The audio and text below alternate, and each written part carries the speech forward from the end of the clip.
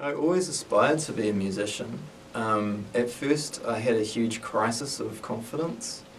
That was part of my not wanting to learn an instrument, because I knew that I would be like routinely tested. And I always felt like this underlying anxiety that I was never going to be good enough. So I never said, oh, this is what I'm going to do for the rest of my life, but at some point I must have unconsciously made that decision, because here I am, you know, I'm nearly halfway through my working life, and I'm pretty embedded in it, pretty committed to it. And these days as well, you know, like being a musician is more of a vocation than a career.